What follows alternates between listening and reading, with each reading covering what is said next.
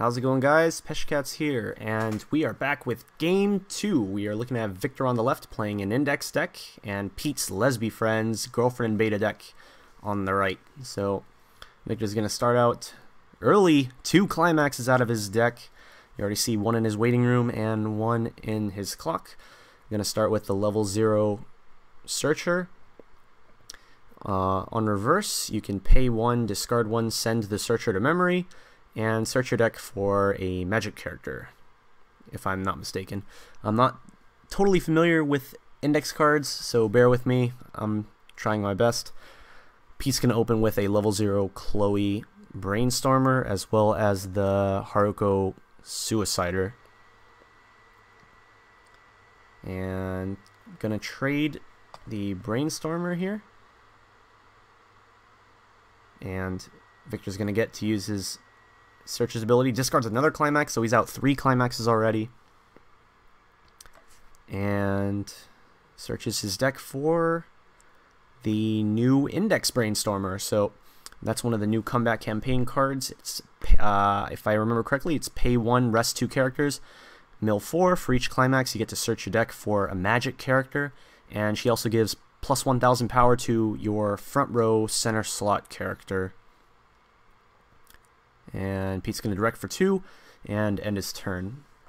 Victor draws, clocks to level 3. That's another new comeback campaign card, the Toma and Index. It has 2 come into play abilities.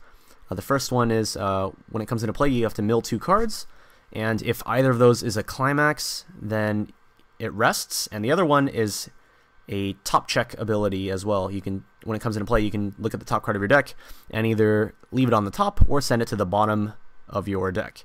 Now he did mill a climax, so that card did rest.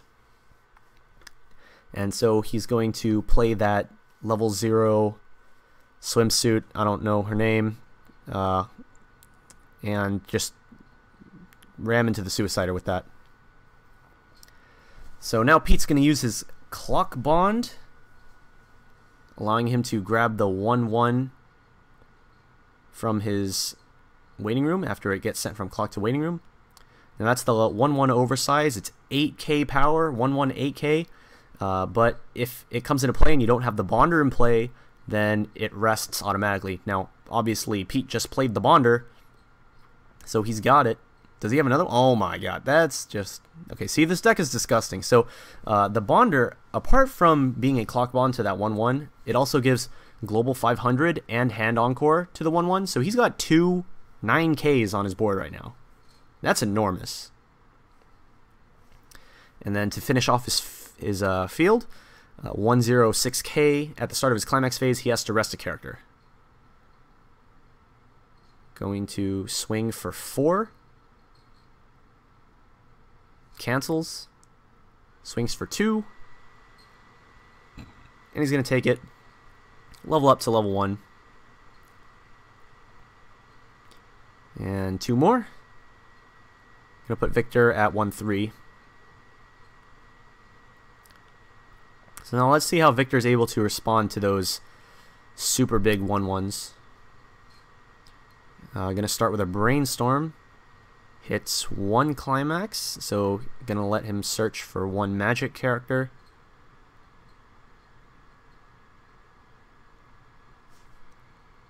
And what will it be?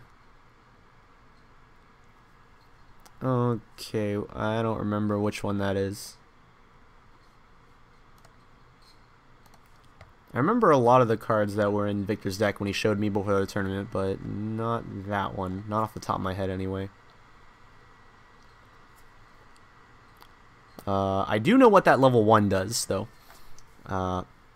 He can rest a character to give it 1k, and then if it reverses the battle opponent, he can send it to memory, and then at the start of the next draw phase, he can bring it back on the stage.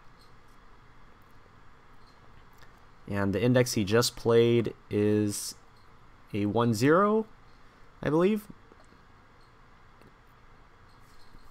And looks like he is... What is he doing?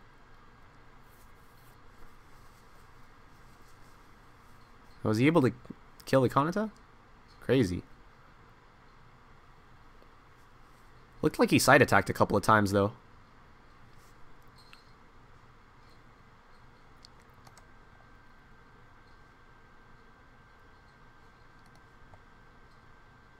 And back to Pete. He's got a full board. And quite a full hand as well. And he's ahead in damage. So Pete's in a good spot right now. He's got those really fat 1/1s that he can just sit on for a while. And just hit Victor. Plays a 2k1. Gonna hit for 2. Yeah, Victor takes it. Hit for 3 now. Cancels. And hit for 2. Cancels again. Alright. Now, Pete's got a couple climaxes in his stock right now. He's going to want to pay those out at some point. Going back to Victor.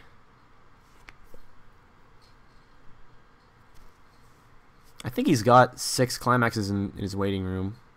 Oh my god, he's got exactly 2 cards in his deck? That's lame.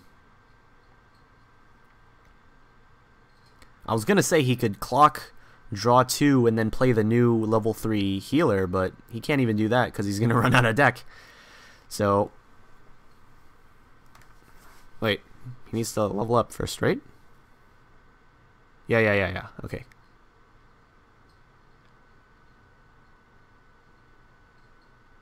Okay, cool.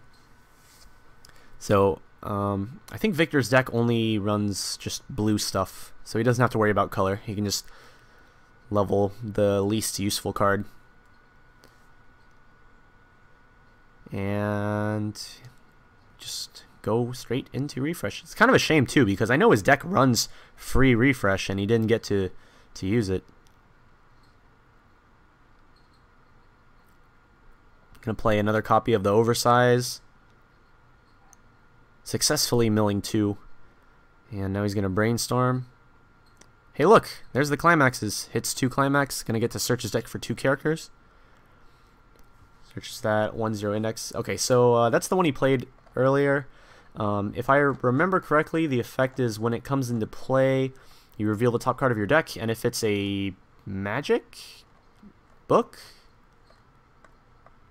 if it's a something trait character, then you add it to your hand and discard a card. And when it comes into play, it gets plus 1,000 for every magic. Again, I'm not 100% sure on the traits of these cards, but I know it gets a 1k buff for like every character of whatever trait that is that he has on the stage, and then it counts itself. So the index on the top is going to be getting plus 4k, and the one on the bottom is going to be getting plus 5k. If I could just find the card, or not.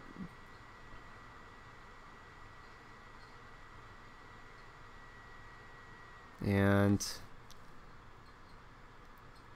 Pete with the good cancel, staying at 1-4. Meanwhile, Victor at 2-1, going into Pete's turn. And he can hand encore that massive 1-1. Doesn't make it any better that Victor is trading with the 1-1, but then Pete can just hand encore it after. I don't even think Pete has to really clock, but he's gonna clock anyway. Just grab some more cards. Plays a Searcher. On play, pay 1, drop 1. Search his deck for a girl trait character. Gonna grab the 2-1 counter, which climax combo changes into a 3-2 Akari healer. And then probably just rearrange his field and swing. Yeah, gonna pick up that counter after all. Apart from having climax combo change, also it is a 3k counter, so versatile card. Not only that, but the climax combo change puts the counter back into your hand, which is why I think it's a really, really cool combo. But we're not there yet. Pete's still just sitting on massive 1-1s. Cool story.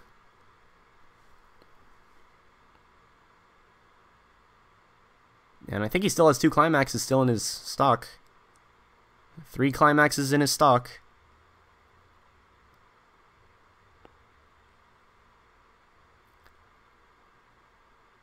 And Victor's just gonna eat some damage. Yep, eats 6 damage in a row and levels up to level 3.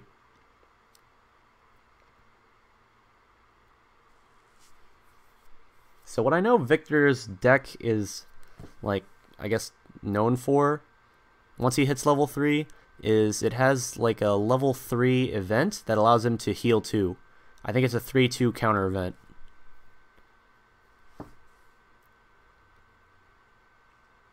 So probably just going to want to build some stock so that he can spam that on Pete's turn and stay alive. But Pete is massively ahead in clock right now. He's at 1-5 while Victor's at 3-1. And Victor's low on deck, so he's going to be going into refresh soon as well. Going to search for another copy of the oversize Toman Index. Oh, Mill's a climax. Rip. So that's going to be coming in rested. Can't attack with it.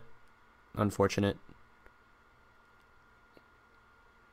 Oh, and he also uses the Scry ability.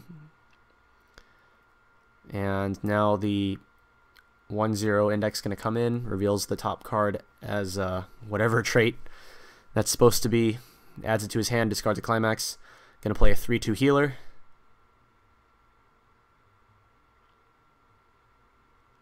And finishes it off with a free refresh. So that's another new card from the comeback campaign. And it has a similar ability to the Kosaki free fresh from Nisekoi. When it comes into play, if you have 5 or less cards in your deck, you get a free refresh and then you draw a card. And I think the other effect is it gets 500 power for every other magic character on your stage. So from being a 217k, it can go up to being a 219k. Yeah.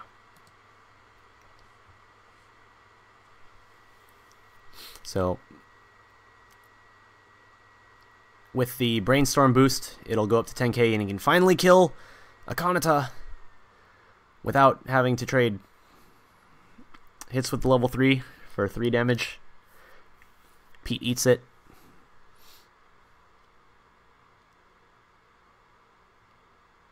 Triggers a book. Hits for 1. Goes through. Hits for 2. 2 more. I think Pete's refreshing with 4 climaxes in his waiting room because he's got like 3 in stock. And he's got a wind in his hand. Unless I saw that wrong. So at most, he's got 4 climaxes going into this refresh. But he's got like a billion stock. He's got a full board. He's got like 5 cards in his hand. So what? He's probably going back with like a 25 card deck with 4 climaxes, something like that.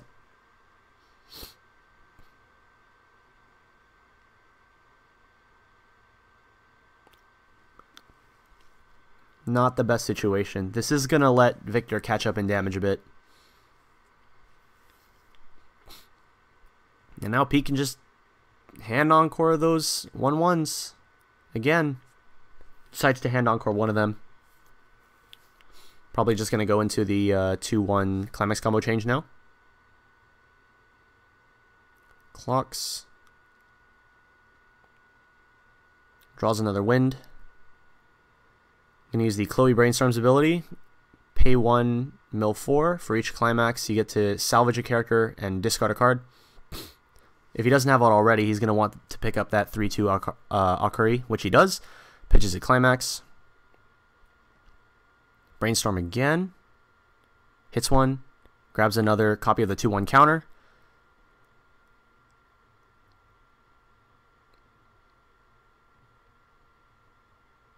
And just going to play it.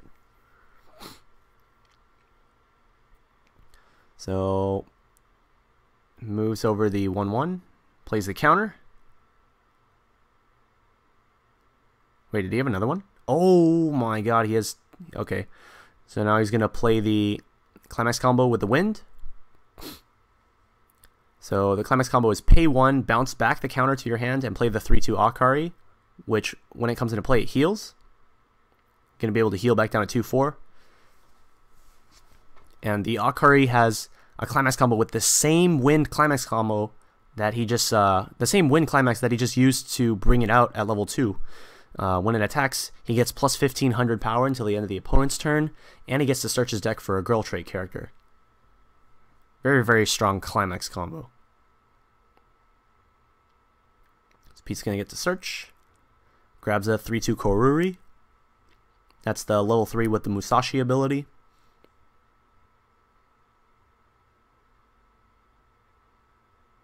And we're looking at 3 damage here, at least. 3 damage. Takes it. 3 more damage. Gonna get to search his deck for yet another card. Looks like he's got only 1 climax left in his deck. Should be just 1 left because he drew 1 off of his refresh. He brainstormed twice and both of those were successful, so there should only be that 1 climax remaining in his deck.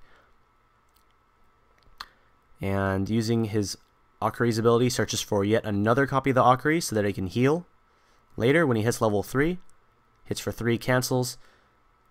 Kanata's going to hit for 2. You could actually kill him right here if he triggers the 2k1. But no. So that's just going to hit for 2. And Victor takes it. Going to 3-5.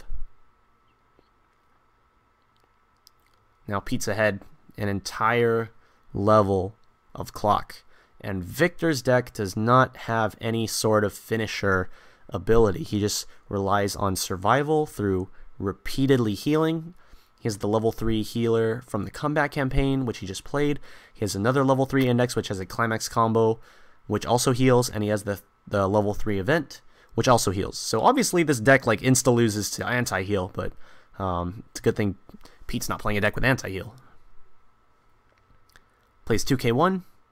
And I think that's the one that heals. Yep. Climax combo heal with the 2k1.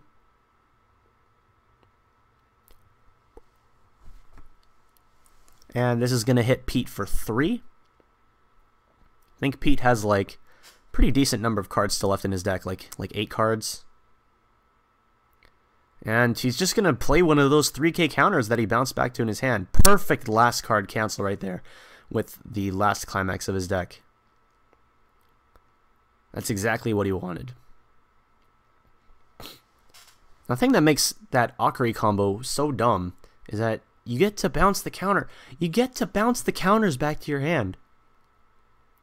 He just saves both of the Akaris with 2 counters. And they can just stay there for another turn. If he draws another wind, he can search his deck for 2 more cards and get more power buffs. It's great.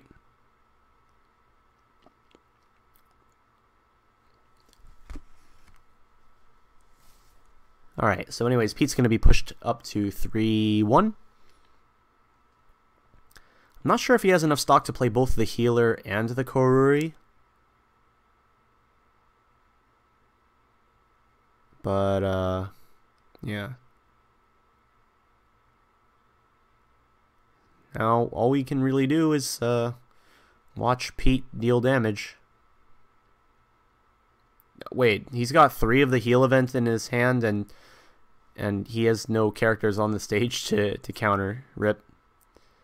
Alright, so he's going to go ahead and play the Koruri. So she has that Musashi effect. If her damage is cancelled, you mill 1. And burn for that much plus 1. So right now, Pete's ideal play is he attacks with the Koruri. Her attack cancels. He mills a level 0. Burns for 1. Ends the game. That's the ideal play. It's gonna be the way to deal that precise 1 damage to finish off Victor right here. If he doesn't kill Victor right here, I'm gonna be pretty surprised. But first, Pete's trademark shuffle. His long ass like 30-second shuffle. Refresh damages into the wind. And he's going to attack with the Koruri for 3. And that's going to be it. And Pete's going to take the game with his girlfriend's deck.